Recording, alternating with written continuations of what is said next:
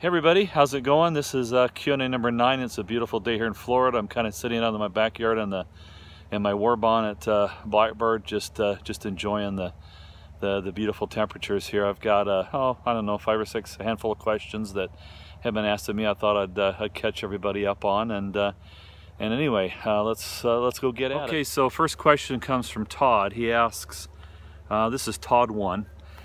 Do you see many hikers using the Ursack, and if so, how did that work out for them?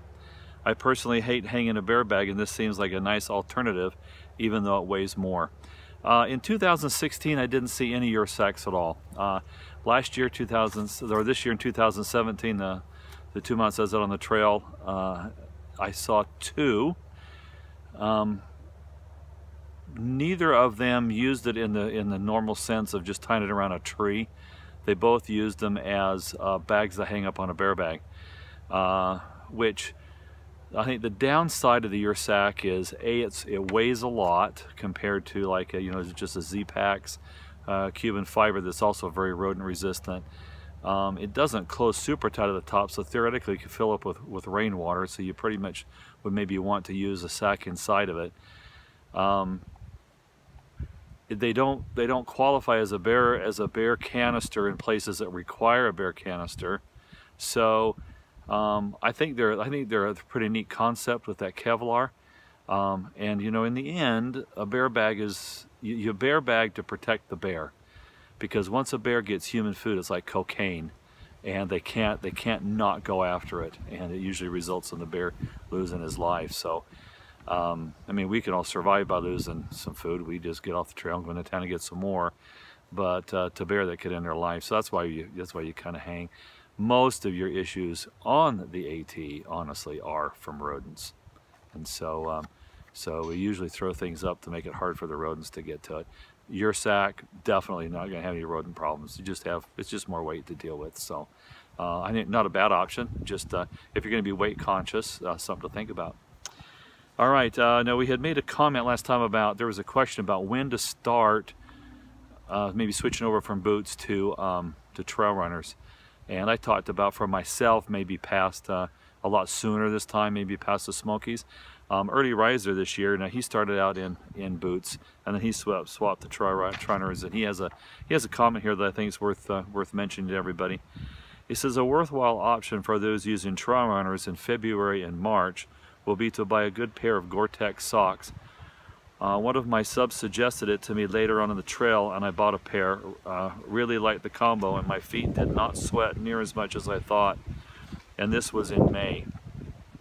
If I did it again, I would start in trail runners this time and have a pair of Gore-Tex socks available if confronted with the type of cold and snow that Kansas and I faced after we left Damascus. And once again, Kansas told me that he'd gotten some frostbite during that period of time in that big snowstorm, which is also why you keep your gear, your cold weather gear, until you're at least to Parisburg. Okay, so you still want to keep it when you leave Damascus. Don't get caught up in the euphoria of, oh, the weather is great, let's send it off, because you still got some high elevation to go through, and until probably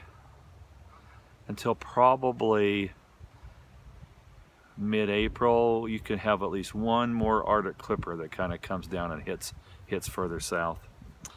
All right, Gary Tooney Daly. Now, I met Gary. He and I got to hike a little bit together through Punch Bowl, and we were going to go up to at least Waynesboro together. He had ended up having to get off for some medical issues a little bit sooner than that, but we did get to hike a little bit last year together, so shout out to Gary.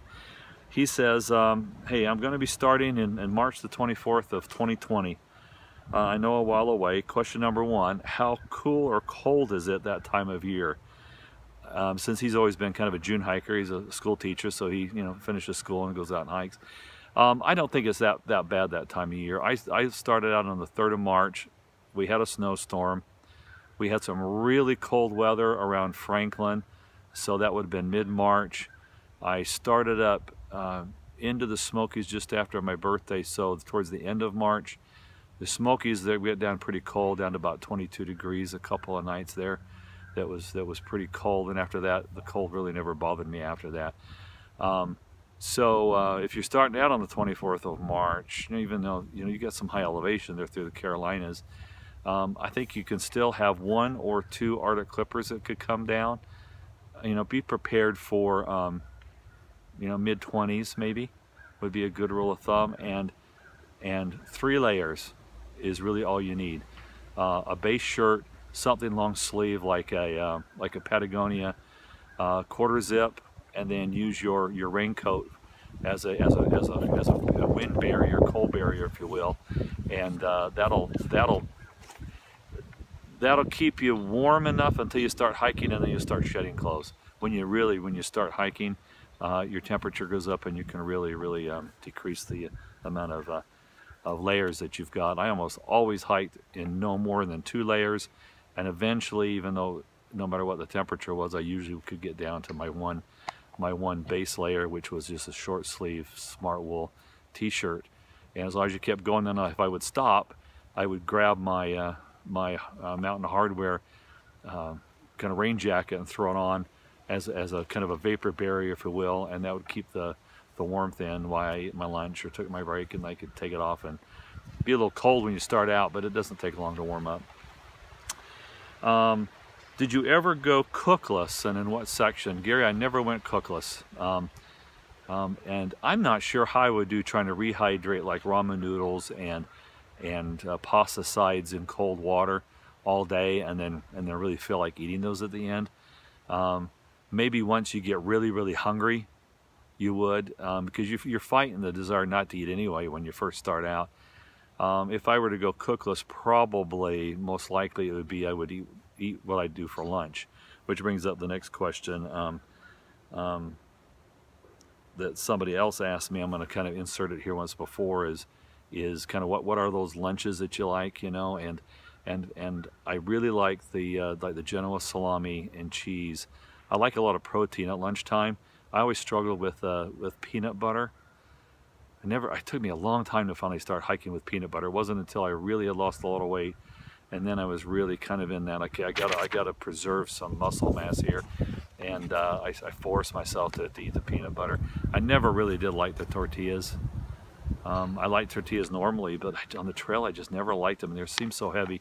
I really like those little sandwich thins, those little round. They're about they're about that big, and they're thin, so they're already kind of smashed, and they're kind of pre-cut, and some you can use some peanut butter with those.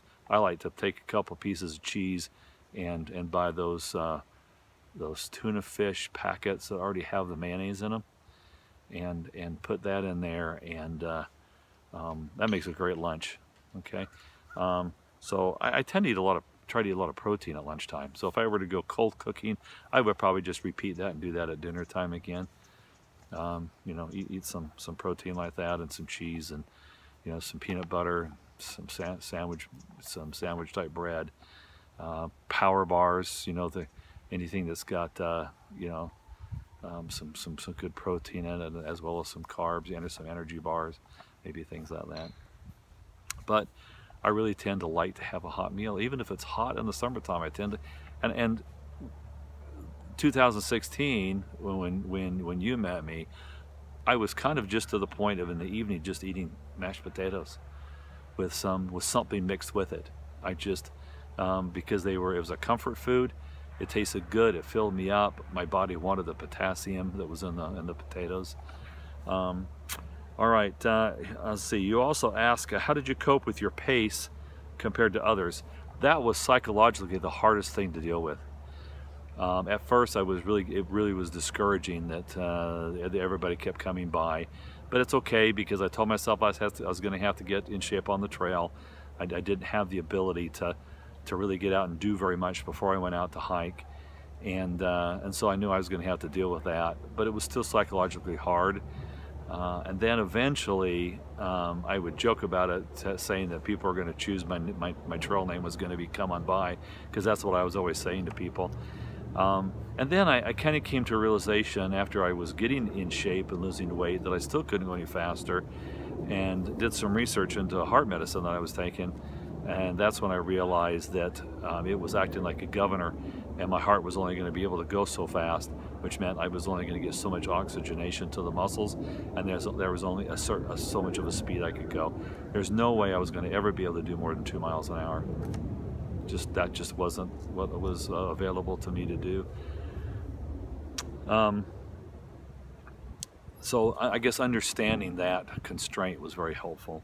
And question number 4, what was your favorite lunch or food to eat? Once again, I think I just answered that a little bit ago. So, all right, Ed Millington says, hey, Big Bird, now you switched from hanging a hammock to a ground sleeping. And if you've covered the reasons why in previous videos, please direct me to it. I have, but what's ironic is I was going to talk about that just a little bit because I've been watching Amanda Bess. Ernie Reiser mentioned that she was going to be video vlogging her hike in 2018. So I was watching some of her prep videos, and it was kind of reminding me a lot of the same of the things that I was thinking and doing as I was getting ready to go out. And she's going through that. Do I hammock or do I not hammock right now? Because we all say we get better sleep when we hammock, but it also kind of depends on the cold butt syndrome and how well you are able to keep yourself insulated on the bottom side, whether you actually sleep that well or not. I started out in a hammock, and when I got to Neal's Gap, I had kind of a crisis to handle, in that I had too much weight and too much bulk in my pack. I was taking me hours to get out of camp because I was at a micro pack in my pack because I couldn't get everything in it, because I was using a my Blackbird. Okay, the hammock was the Blackbird from War Bonnet, and I was using also the War Bonnet Super Shelter.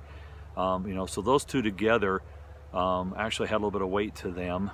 And then I had my top quilt, and I had my underquilt. My underquilt was a Jack Better 20-degree full length, so that was like carrying a second sleeping bag. So in a way, I had 2 sleeping bags in my pack, okay, and the heavier tarp and tent setup. And that was honestly, it was heavy and it was bulky. And when I got to Neal's Gap, if I was going to continue on, I had to do something, and so I chose to go to the ground. I already had the Neo Air because I knew I'd have to be in the ground sometime in the shelters and things, so I already had the air mattress with me.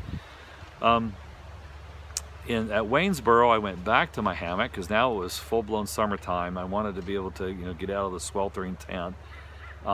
Didn't have an underquilt, but I did have a kind of a poncho liner, and that wasn't quite enough, so I tried my Neo Air in my hammock, and that air mattress, it liked to flip and slide around. Even though I have 2 layers to put it in between, it would move and I would get cold, and so I was still struggling with that. Excuse me. If I were to hammock again, I would probably still start out on the ground. If I started out in February or March, I would start out on the ground.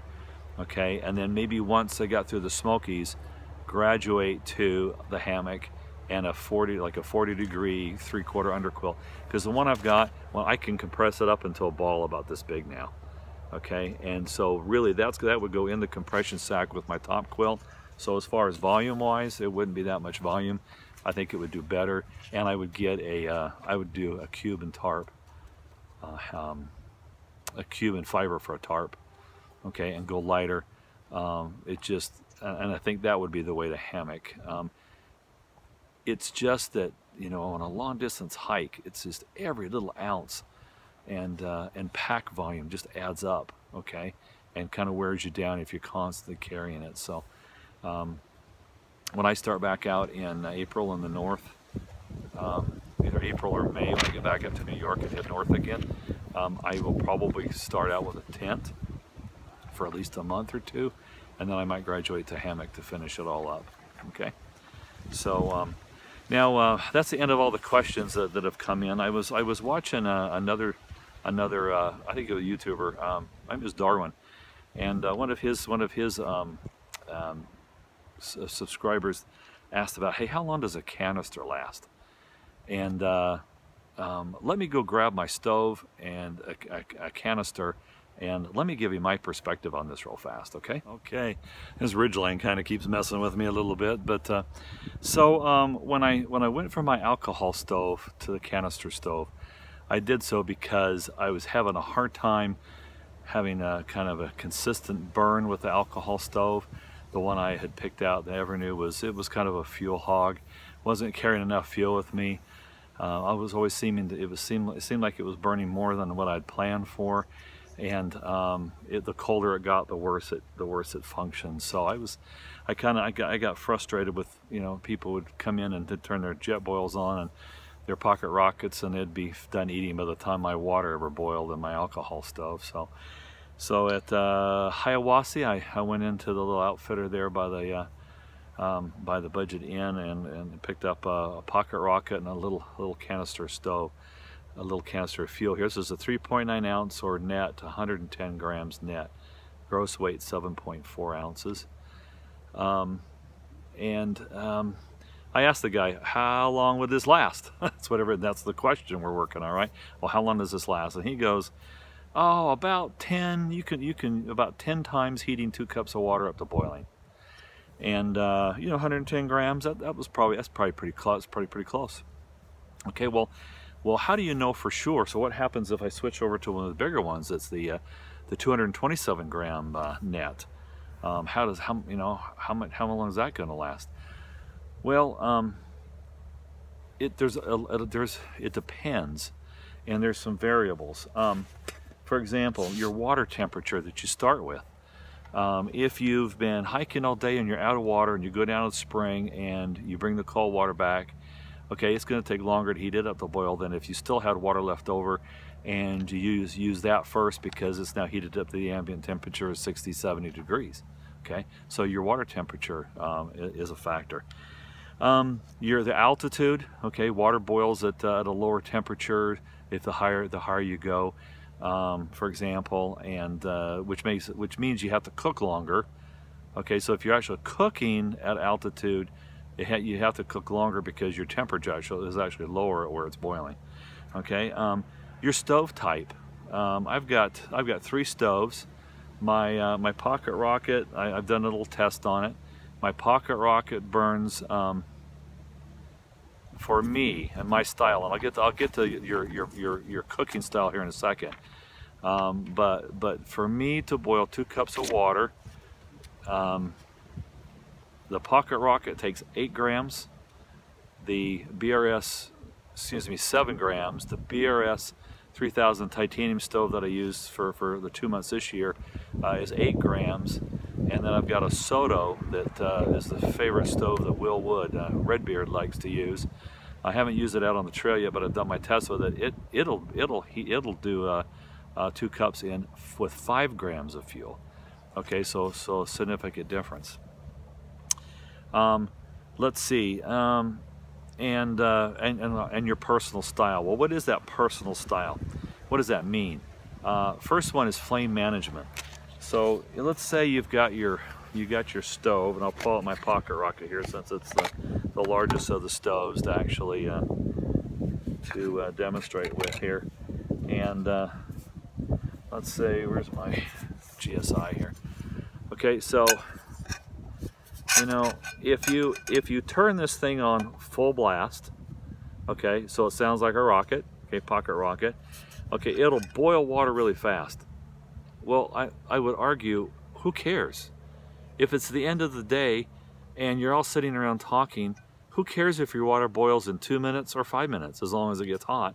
But if you use twice as much gas, getting it hot 3 minutes sooner, well, now you're going to be swapping out canisters more often. Okay, so you know, your boil style here is, I'll call it flame management.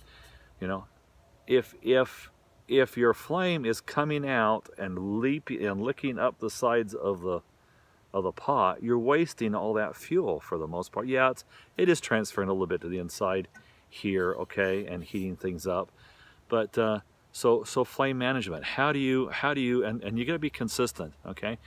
Me personally, I will adjust the flame so it's heating just the bottom with not a lot coming up the sides. Okay, that to me seemed to be very fuel efficient.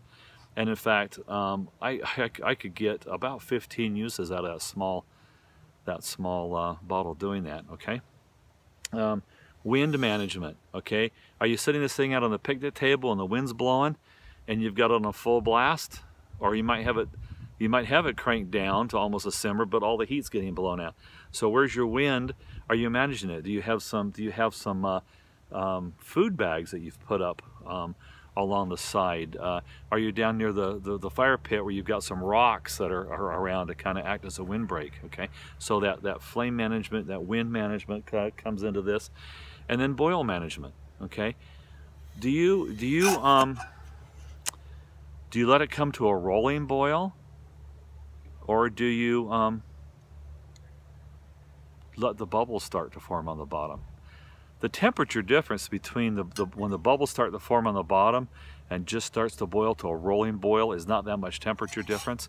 So you can actually save some fuel by watching, your pot, and when the bubbles start to form on the bottom and start to rise, that's good enough, especially if you're freezer bag cooking, your mountain house meal cooking, you're going to use a pot cozy cooking. Okay, all of those are I call all of them freezer bag cooking. Okay, it's having some sort of